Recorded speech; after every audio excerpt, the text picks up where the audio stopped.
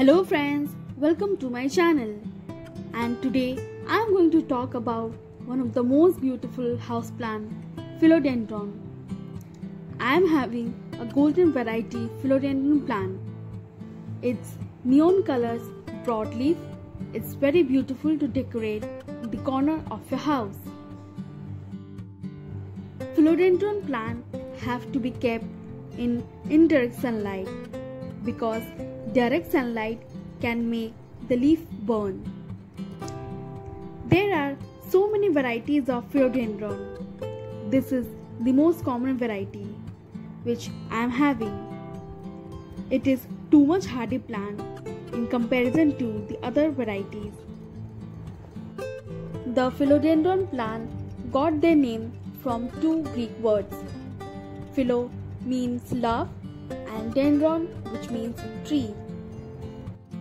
Now, along with these, you all will be knowing that philodendron has many benefits.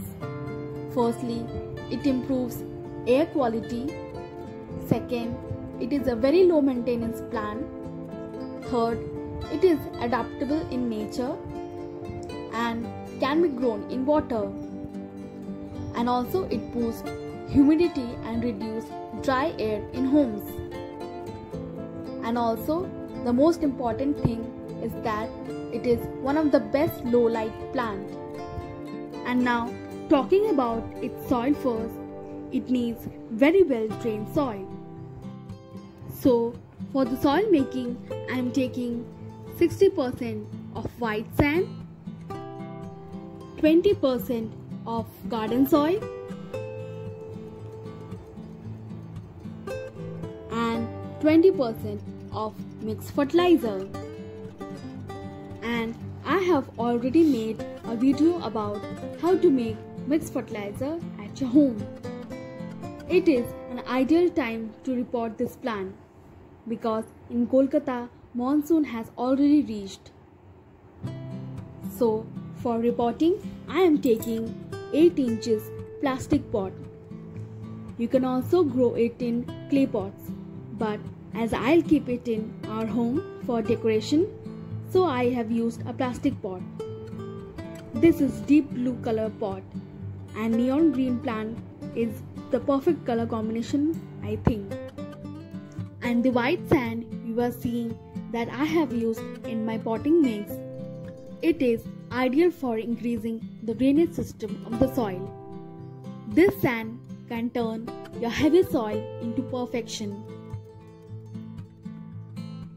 As you know, this plant is a climber and the plant has so many aerial roots, so it needs a good support system.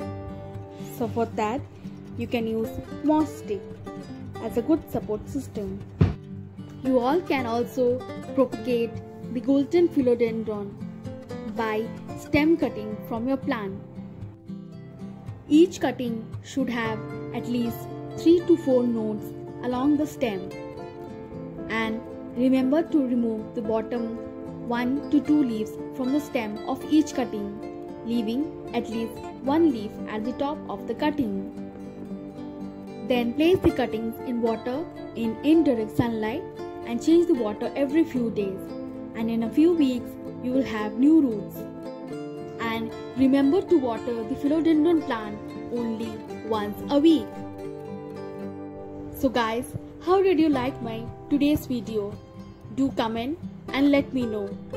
And also don't forget to like and share the video. Have a good day.